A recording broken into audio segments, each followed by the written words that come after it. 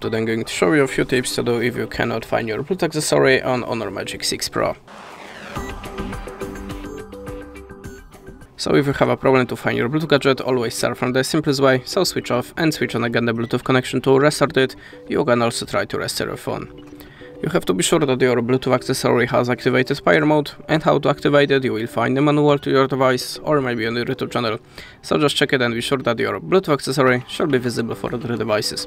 But it's still not for phone. Let's open settings and go to the system and updates. Select reset and choose network settings.